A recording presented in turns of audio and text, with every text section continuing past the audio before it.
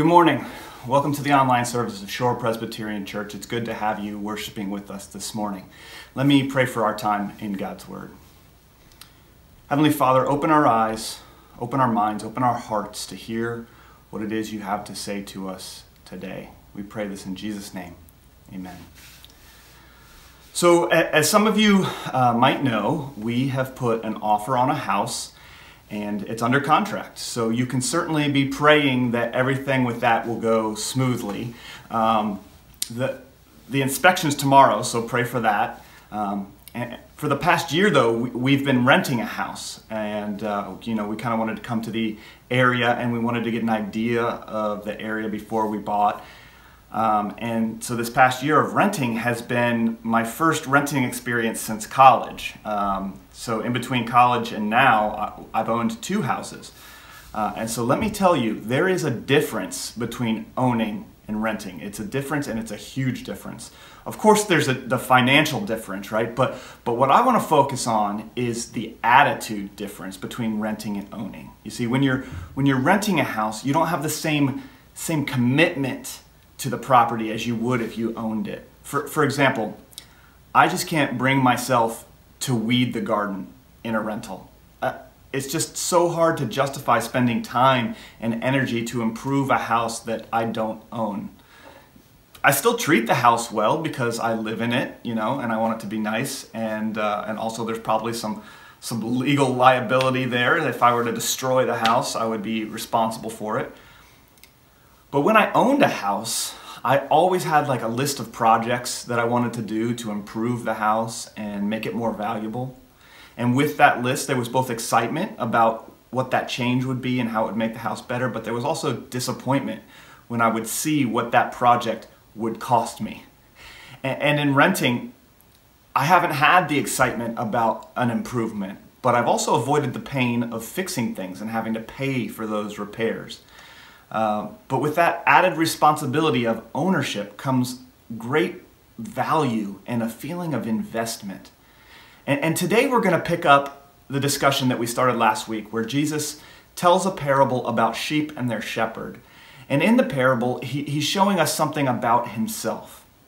After he gives the parable, he starts to explain the parable. And last week we saw how he explained that the door or the gate of the sheep's pen was a symbol for Jesus. It showed that he is the right way, he is the only way, and he is the life-giving way. And we saw that the shepherd comes in through the gate, whereas thieves climb in over the fence. And this week we'll see Jesus is also the shepherd. All right, the shepherd is a symbol for him. And we will see the difference between the shepherd who owns his flock and the shepherd who is a hired hand, right? He's hired to tend someone else's flock. And so I want to look at this passage under three headings: the nature of ownership, the unity of ownership, and the price of ownership. All right, we'll be looking particularly at John 10, verses 11 through 21, but I'm also going to read the parable again so that you can hear that, and that's verses 1 through 5. So I'll read verses 1 through 5 and then jump straight to verse 11 and read 11 through 21. God has something to say to you today. Hear it and apply it. Truly, truly, I say to you, he who does not enter the sheepfold by the door, but climbs in by another way, that man is a thief and a robber. But he who enters by the door is the shepherd of the sheep. To him the gatekeeper opens. The sheep hear his voice, and he calls his own sheep by name and leads them out. When he has brought out all his own, he goes before them, and the sheep follow him, for they know his voice. A stranger they will not follow, but they will flee from him, for they do not know the voice of strangers. I am the good shepherd. The good shepherd lays down his life for the sheep. He who is a hired hand and not a shepherd, who does not own the sheep, leaves the sheep and flees, and the wolf snatches them and scatters them. He flees because he is a hired hand and cares nothing for the sheep. I am the good shepherd. I know my own, and my own know me, just as the Father knows me, and I know the Father. And I lay down my life for the sheep. And I have other sheep that are not of this fold. I must bring them also, and they will listen to my voice. So there will be one flock, one shepherd. For this reason, the Father loves me, because I lay down my life, that I might take it up again. No one takes it from me, but I lay it down of my own accord. I have authority to lay it down, and I have authority to take it up again. This charge I have received from my Father. There was again a division among the Jews because of these words, and many of them said, "He has a demon and is insane. Why listen to him?" Others said, "These are not the words of one who is oppressed by a demon. Can a demon open the eyes of the blind?" This is the reading of God's word. Thanks be to God. So let's start by looking at this passage under the heading of the nature of ownership. All right, we see in verse 11, "I am the good shepherd. The good shepherd lays down his life for the sheep. He who is a hired hand and not a shepherd, who does not own the sheep, sees a wolf coming and leaves the sheep and flees. And the wolf snatches them and scatters them. He flees because he is a hired hand and cares nothing for the sheep. I am the good shepherd. I know my own, and my own know me, just as the Father knows me, and I know the Father, and I lay my life down for the sheep." See, just like a renter doesn't want to spend his time and energy weeding and caring for a garden, a hired hand doesn't want to risk his neck for sheep that aren't his, right? It's actually kind of a common trope in movies. We've seen this when someone comes in and tries to rob a bank, the teller complies. You know, it isn't their money. Why risk getting shot for money that's insured and belongs to someone else, right? But if someone tries to rob like a mom and pop convenience store, you know, the owner behind the counter goes down to get the money and comes up with a shotgun, right? We all understand that there's a difference between the owner and the hired hand. But do we recognize the ownership Jesus has of his sheep? All right, do we recognize that Jesus is the owner of his sheep? I think sometimes we miss this point. So by pointing out that the hired hand does not own the sheep, Jesus is implying that he, as the good shepherd, does own the sheep. Combine that with verse 16, which says, "And I have other sheep that are not of this fold. I must bring them also, and they will listen to my voice." You combine those two things and we have a clear claim to ownership. Even with the other sheep that he has yet to gather, there's a sense in which even before the sheep become his sheep, they are already his sheep. He owns them in advance. And this isn't the only place that we get this sense of Jesus claiming his sheep or his people even before they are his. All right, we have it unpacked a little bit more in Romans 8, verse 29. It says, "For those whom he foreknew, he also predestined to be conformed to the image of his Son, in order that he might be the firstborn among many brothers." And in Ephesians 1:4, he speaks of Ephesians 1:4. Paul speaks of Jesus' sheep. He speaks of his people, Jesus' people, by saying, "Even as he chose us in him before the foundation of the world, that we should be holy and blameless before him. In love, he predestined us for adoption as sons through Jesus Christ, according to the purpose of his will." And even later in John's gospel, John 15:16, we'll see Jesus will say, "You did not choose me, but I chose you and appointed you, that you should go and bear fruit, and that your fruit should abide, so that whatever you ask the Father in my name, he may give it to you." So what are we seeing in these verses? We're seeing a doctrine of grace known as unconditional election. The idea behind the doctrine is that when God set out to create the world and to redeem it, he knew exactly who his children or who his sheep would be. And he would set out to rescue them from sin and death, and he would not be thwarted. This doctrine, it's not a made-up doctrine. People didn't make up this doctrine. It's merely a matter of looking at all these scriptures that we've looked at, pulling them together, and understanding what the Bible says about who Jesus is and what he does. Jesus has his sheep. The Father has sent him to redeem them. He will not fail. That's the idea behind unconditional election. He has chosen you. It has nothing to do with what you've done. He has chosen you by his good will, and he will save you. The thing is, it's hard for us to swallow this teaching because we don't want to be chosen from the beginning, right? We want to be chosen because we're good. We want to be chosen because we're special. We want to be chosen because we made the right decision to become Christians. We want to be chosen because of something in us. I hate to break it to you, but Jesus knows you better than you know yourself, and what he knows about you is that there is nothing within you that is worthy of being chosen by him. And yet, in your unworthy state, in your fallenness, your brokenness, your sinfulness, Jesus chose to love you. We see this echoed imperfectly in the relationship of marriage, right? Where the analogy breaks down is that nowadays many people marry because of virtue in the spouse, right? Because of what they think their spouse can provide for them. Maybe they think they can provide security. Maybe it's a sense of belonging. Maybe it's just a feeling of being valued. But the thing is, in almost all marriages, the reality of the situation doesn't live up to the expectations. And it's at that point that a choice must be made. Do I move on and search for what I want elsewhere?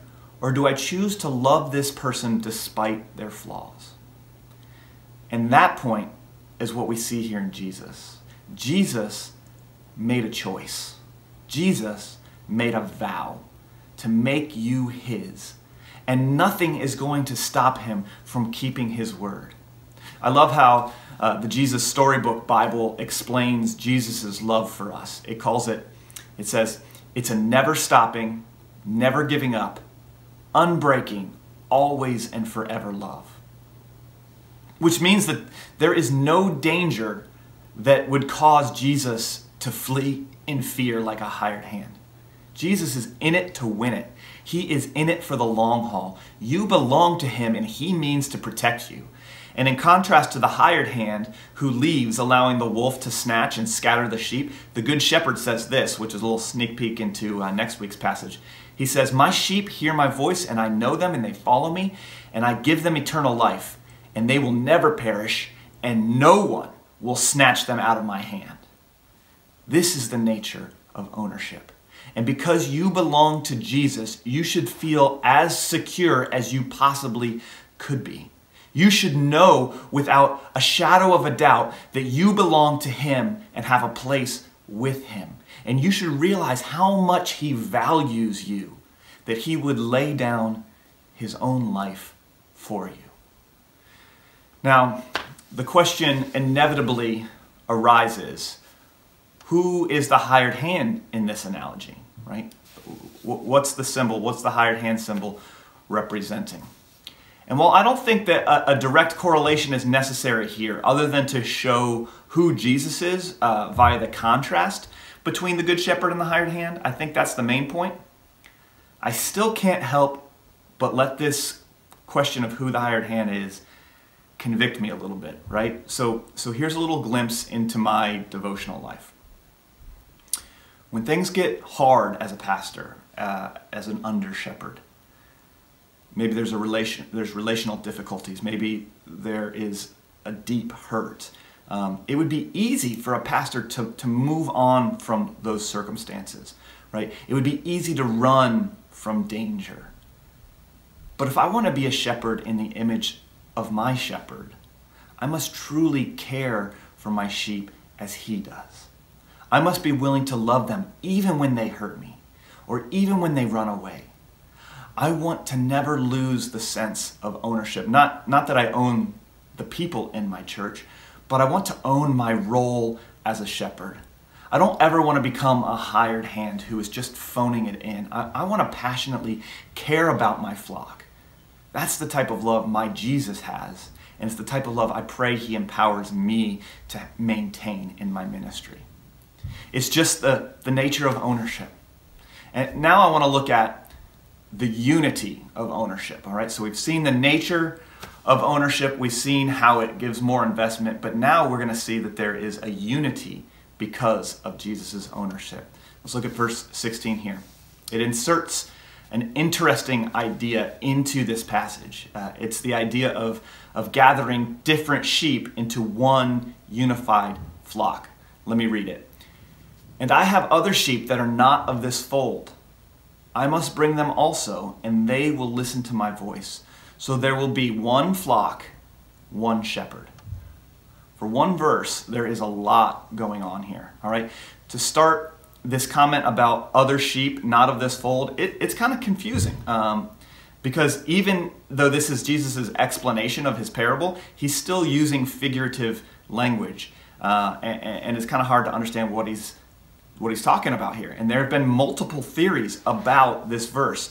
You know, some scholars believe that Jesus is speaking about other Jews who are dispersed around the world as a result of the Babylonian captivity. Some believe that he's referring to the Samaritans and that they're going to be brought into the flock. And I've even heard this verse used as a claim that there is extraterrestrial life, right? Like that Jesus is going to save even those on other planets or something crazy. But most scholars have a consensus that what Jesus is referring to here is the Gentiles, all right? So the Gentiles who will become believers, they are the others who he's going to bring into his flock. And to be honest, it doesn't matter which of these you believe because of the unity of it, right? Because Jesus is claiming that when he gathers them, they will all be part of the same flock. They'll be part of the same flock as the Jews he's speaking to, at least the Jews who come to him by faith with whom he's speaking. All right, so this unity mentioned here, it's important for several reasons, all right? First, it shows that Jesus is the only way to become part of God's flock. All right? There's one flock and there's one shepherd. There isn't another route. All religious paths do not lead to the same place. I recognize that this is an exclusive claim and that it's hard to hear, especially in a postmodern world that we live in. But this is what the Bible claims about Jesus. He is the only way. All right, second, it highlights an equality between the Jews and the others, whether they be Samaritans or other Jews or Gentiles. There's an equality between them, right? All people groups have equal access to God through Christ. There is one flock, one shepherd. If this were not true, he would keep the flocks separate, right? So this equality applies not just to the people back then, but it applies today to any other divisions that we might think of or come up with. If you come to Christ by faith, you are united into the one flock, regardless of your race, your nationality, your intelligence level, your employment situation, or even the particular sins that you struggle with. We are all one flock, and we are all in need of the Good Shepherd. All right, and so this flows naturally into the third reason why this unity is so important, which is that the unity mentioned here eschews any us versus them mentality. All right, in the flock of God, an us versus them mentality is completely foreign. It's not correct. All right, as Christians, we are different. All right, from the world around us. We are what the Bible describes as a holy priesthood. We are set apart from the world. And so in that sense, there is an us and a them. But the thing is, we don't know how many of us are still in them, right? St. Augustine, a 4th century church father, said, "Even as there are many wolves within the church, so there are many sheep outside the church." And since the gospel is to be proclaimed to the whole earth, it is better to assume a we mentality than an us versus them mentality, all right? We shouldn't look down on those who are not currently in God's flock, because there was a time when we weren't in God's flock, right? There's a time when we were like them. And it's nothing that you've done to earn your place in Christ's flock. You were chosen from the beginning and you were gathered in. And God could be gathering in those people as well. There's nothing to boast about. When we see people trapped in sinful lifestyles, we should not judge them. We should commiserate And we should show them where we found relief in the saving work of Jesus. If we treat others this way, rather than shunning people, our kingdom, this kingdom of God that we are a part of, will be all the more beautiful. Which brings us to our last reason that this unity pictured here is so important, which is because the Good Shepherd is still gathering his sheep, our goodness and beauty, like his, should be winsome. All right? So the good from Good Shepherd, the word is, the Greek word is kalos. All right? And I think good is a fine translation for that word, but just as in English, the word good has a semantic range, right? Like it can mean many things. And so Temple, a commentator, a scholar, says that it's important that the word for good here is one that represents not the moral rectitude of goodness, nor its austerity, but its attractiveness. All right? We must not forget that our vocation is so to practice virtue that men are won to it. It is possible to be morally upright repulsively. All right? I think that's a good point. I think it's a good point. This week we wrapped up our study on relationships, and in this final chapter, the author showed us that the gospel should be moving out into our world through our relationships. Okay? We as believers should be salt and light to the world, as they used that scripture to speak to us this week. And they said that this ministry of being light is not a ministry that benefits from an I've arrived, but you need grace posture. All right? That mentality is repulsive. Okay? What is attractive is a humble view of ourselves, that we are just as in need of grace as everyone we come in contact with.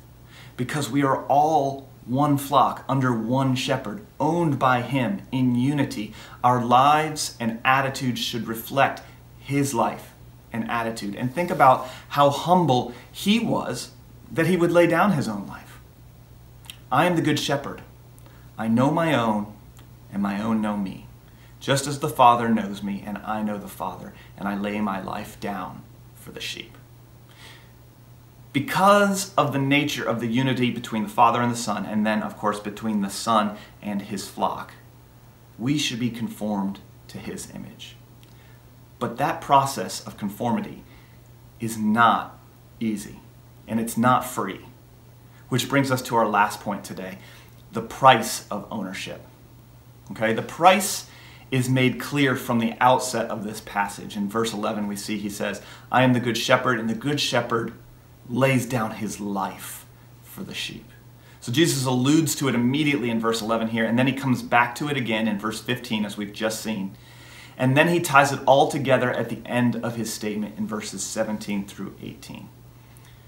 For this reason the Father loves me, because I lay down my life that I might take it up again. No one takes it from me, but I lay it down of my own accord. I have authority to lay it down, and I have authority to take it up again. This charge I have received from the Father. The price of ownership for this shepherd is his very life. While a hired hand runs in fear, the owner of the sheep stays and fights. But the thing is, here's where the analogy breaks down a little bit, because while a shepherd owner might risk his life to protect his sheep, his goal is still to maintain his life in the process, right? What good is protecting your sheep if you aren't alive to enjoy them, okay? But Jesus's expressed mission is to die. And it's not an accident that he dies, like it would be if the shepherd who is protecting his sheep is mauled by a bear. That would be an accident. What Jesus is doing is not an accident. With the shepherd, if he's killed, the sheep are easy prey. But Jesus, when he is killed, his death is a means to save the sheep. The assumption is that the sheep are in mortal danger, and that in their defense, the shepherd loses his life, and that by his death, they are saved. Okay? So that we don't confuse this as a casualty of the shepherding business, Jesus makes it absolutely clear that it is by his own authority that he lays it down and takes it back up again. D.A. Carson, a biblical scholar, says, Jesus' point is that the sacrificial death of the shepherd, when it occurs, must not be taken as an accident of fate or merely as a tragedy perpetrated by misguided men, but as the Father's plan. Okay, this death, this substitution, has been the plan since the beginning. Even at the foundation of the world, when Jesus was choosing his flock, he was intending to die for them. Jesus' death is not a plan B. It's not a last-ditch effort to fix what we messed up. It was the plan, and it was the charge of the Father from the very beginning, and the very reason that the Father loves the Son. Now that statement in this scripture here, it can be a little tricky, so Carson clarifies it very, very succinctly, and I'll just let him do that. He says, it's not that the Father withholds his love until Jesus agrees to give up his life on the cross and rise again. Rather, the love of the Father for the Son is eternally linked with the unqualified obedience of the Son to the Father, his utter dependence upon him, culminating in the greatest act of obedience now just before him, willingness to bear the shame and ignominy of Golgotha, the isolation and rejection of death, the sin and curse reserved for the Lamb of God. Can you see what a price is paid?